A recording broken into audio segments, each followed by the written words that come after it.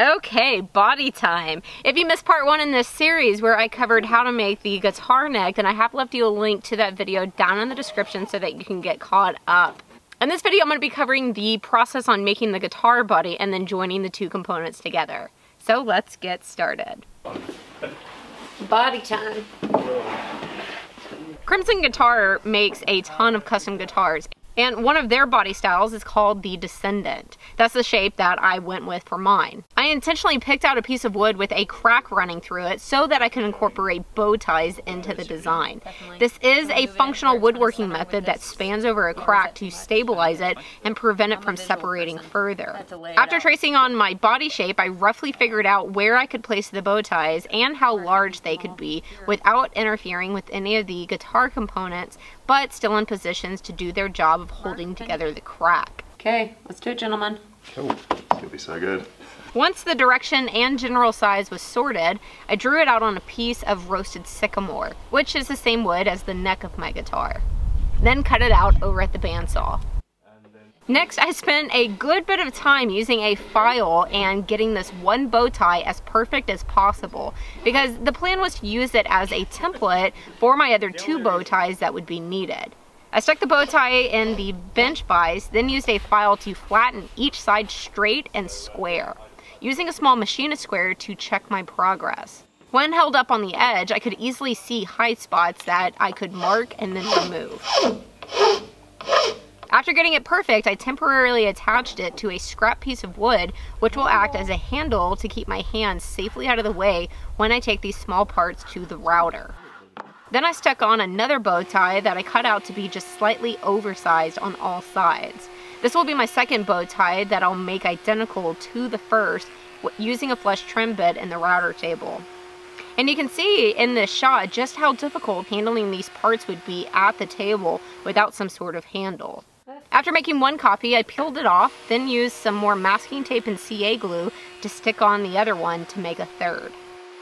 I was a little bit worried about the roasted sycamore bow ties blending in too much to the light alder body, so Chris suggested outlining it in stained black holly. Yes, please. This was a time-consuming step, but definitely worth it in my opinion. I would use a scalpel to cut a length of holly just slightly oversized, then attach it using some CA glue. What's up? Black stained holly. That's what's up. Yeah. It's gonna be a black tie affair. Oh, jeez. And this is something I love about working with other people. These little nuggets of information or different ways of thinking. They are gold to me. I mean, I never would have thought about outlining them or putting on a temporary handle or even just realizing how versatile CA glue is. Oh yes, and the tea. That is something I really enjoyed picking up while over in the UK. I used some snips to cut down the bulk of overhanging holly, then a machinist block, which is perfectly flat, to stand flush. Now to cut in the recesses into the body for these bow ties to be inserted into. Chris suggested I spend the time making one template from MDF that would allow me to use a router to cut all three in pretty quickly. So I stuck one of my bow ties on a scrap, scribed around it with a scalpel, used a Forstner bit in the drill press to remove the bulk of material from the center, and then cleaned up the perimeter with a chisel. Okay, and with that done, now I can cut them into the body. I first placed my completed bow ties on my body in the position I wanted them. I tried to make them all at the same angle, and of course also made double sure they weren't going to be placed where they would interfere with any of the electronics that would be added later on. I traced around them with the pencil one by one, then stuck my template in place with masking tape and CA glue. Oh my gosh, don't let me mess up, okay? It'll be fine. From here, it was the same process as it was with making the template. Removing the bulk of wood from the center of the bow ties with a Forstner bit over at the drill press. A flush trim bit in the router is next, which removes all of the wood to make the cavity identical to my template, other than the sharp corners, which the round bit can't do. So next a chisel is used to square these corners off and complete one bow tie.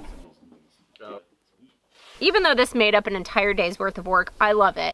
I love having a guitar that almost pays homage to the woodworking side of it. Before inserting the bow ties in the body, I quickly used a chisel to cut the edges of the bottom side off all of the edges. And this small little chamfer will make inserting them in just a little bit easier. All right, Guru. To pop them in, I applied a good amount of wood glue to the bottom of the cavities as well as all of the side walls. Then lined the bow tie up and hammered it down until it seated all of the way. Hello, bow tie. You can see that I used a scrap piece of wood that spans the entire bow tie and try to knock it in evenly. You can also see Triton's as well as Crimson's videographers here. Don't forget that both have put out videos over on their channels of this experience. I missed it? You missed it. Oh. The grand event. I'll have to watch the video, I guess. Subscribe and see more or whatever. Once all the bow ties were seated, I clamped 3 boards spanning the distance of the body over each bow tie to sit for a bit until cured. With the detail of the bow ties done, I moved on to the actual bodywork. So if you don't have bow ties, this would be your starting point. I already have my body outline traced, so I took it over to the bandsaw and cut it out. Just cutting right outside of the line at this point. Oh, and everybody say hello to Matt. Next, I ran the bottom of the body over a jointer to get it nice and flat, and then ran it through the thickness planner to get the top to match it. Now I could go to the disc sander and carefully work right up to my lines and get the shape of the body perfect. Oh my gosh, I love how that sycamore bow tie with black stain holly pops, but also blends in so well with the coloring of the alder and its crack. The disc sander can take care of all of the convex curves, then the spindle sander was used to clean up all of the concave curves. I'll come back later to do more shaping on the body, but for now we moved on to a pretty important step, which was cutting in a cavity or a pocket for the neck to later be attached to the body. It's pretty important that the neck be attached straight. To ensure we were doing this, I first found center of the body and of the neck, then made some pencil mark as references to line up the two. The next step was to make a template, for lack of a better word, for cutting the pocket to hold the neck to the body. We did this by projecting out the 2 lines of the neck, by butting a straight edge up to either side and tracing the inside face.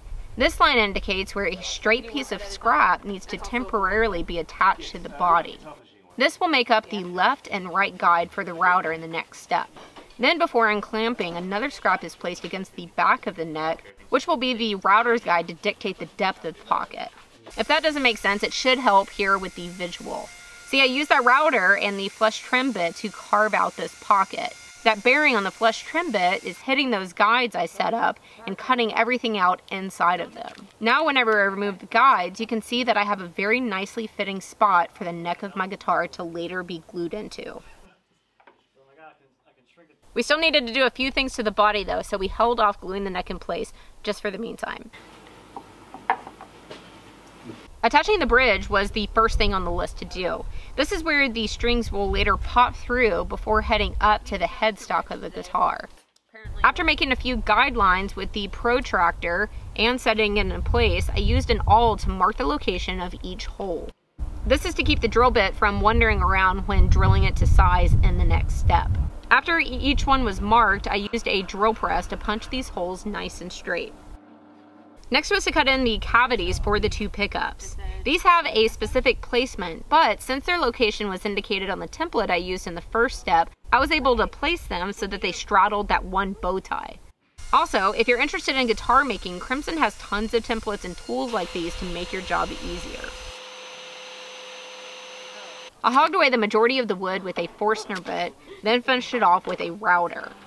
I repeated the process with the body template of mine as well, to cut out those 2 large cavities in the back of the body that will later hold the electronics. For these 2 back cavities, 2 lids needed to be made in order to cap them off. I stuck with my roasted sycamore for these parts, and after doing a rough cut over at the bandsaw, I used the disc sander to refine the shape. These need to be a pretty good fit because if there are any gaps, you will always be able to see them. So while I did a lot of the tuning with the disc sander, after getting it close, I moved back to the workbench and Chris stuck a piece of sandpaper to a straight edge so that I could whittle away at the high spots and just kind of sneak up slowly on them until both of these teardrop caps fit perfectly. I think that's a pretty good tip too. Alrighty, quick tea break, and then it was time to drill a hole for the output jack, which I thought was a pretty serious moment, but apparently I was the only one. Cremona. You want to go pretty perpendicular to the surface. I'm serious, Matt. This is serious time. Do you not see the operation happening? You're trying to eat my arm? Did you check the... Matthew? Keep your shark away from me. Oh, that's clear. Cool. Oh, chamfer. Ooh. Oh. Oh yeah, and at some point before this, I put a chamfer around the entire body. I don't seem to have any footage of it, so sorry about that. She'll take the elbow guard. All right, time to drill more holes. A few holes are needed to connect the different cavities to each other so that when we run the wire, they can feed from one section to the other. Even though punching holes in my beautiful new body wasn't my favorite, I don't think any of them were particularly scary. At least nothing like punching into the truss rod cavity in the last video. And I believe that's it for the body. We really wanted to get our necks glued up before we called it a night, so we spent a good amount of time doing all of the finish sanding. Starting off with the Palm RS and running through the grits on the large flat surfaces. Then switching over to sandpaper to get the inside edges as well as the chamfer.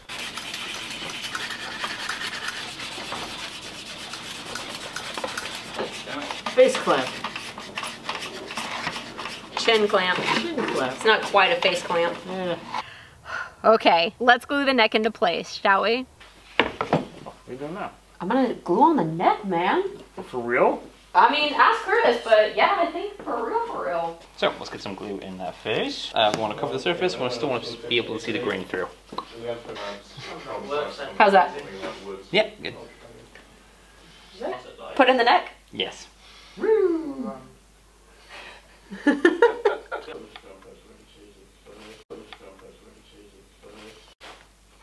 Yeah?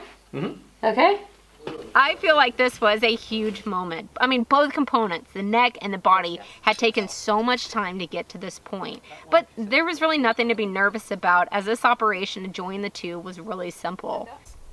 Before calling it a night, I got mine in clamps, Matt got his, and Ben even got his in clamps. We let that sit up overnight and then unclamp them in the morning to admire them as full guitars for the first time. Oh, is this beautiful or what? I'm so happy with it. Ding. Oh! That's the greatest shape I've ever seen. Eh?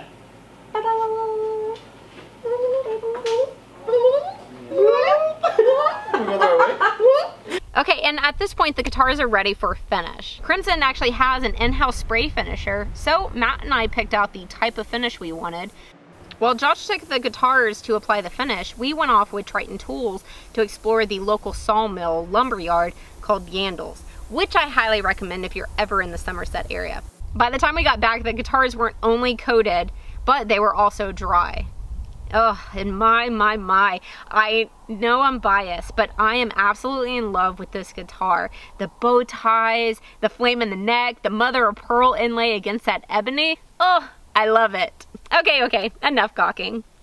Let's finish her off. Up to this point, I have been pretty strict about people keeping their hands off and letting me do my own work on my own guitar. But Matt and I were determined to finish the guitars before calling it a night.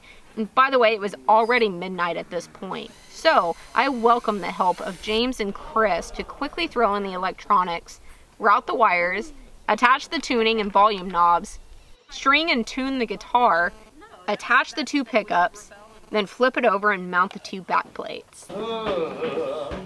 Doing great, Matt. If I had been drifting before, I was wide awake at this point. After 4 days of extreme fun but detailed work, I finally got to plug in my guitar and make some noise with her. Oh my goodness. There you go. What do I do, Guru? Can I put my foot on the amp like a real rock and roller? Yeah. Yeah. Now what? Hold on, I gotta do the thing. Right here and here? Yeah. Okay, give me another chord. Yeah? Yep. I like A much better than E minor. Hey, who knows how to play the guitar? I didn't yet know how to play the guitar, so after doing a few strums, I passed it around for the others to have a go. This is exciting.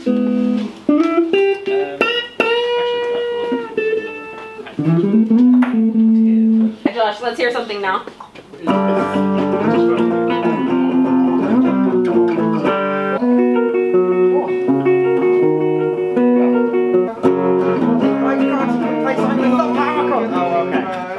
I cannot express how amazing this experience was, and it has a full recommendation from me if you're thinking about taking a class. If you're a maker but not a guitarist, just like Matt and I still recommend it, as there's just so much to learn. Then if you're a guitarist but not a maker, I still recommend it, because the luthiers at Crimson can be as hands-on or off as your skill level needs them to be. I learned so much. I laughed more in that 1 week than I have all year, I think, and I have this amazing handcrafted guitar that I'll keep for the rest of my life.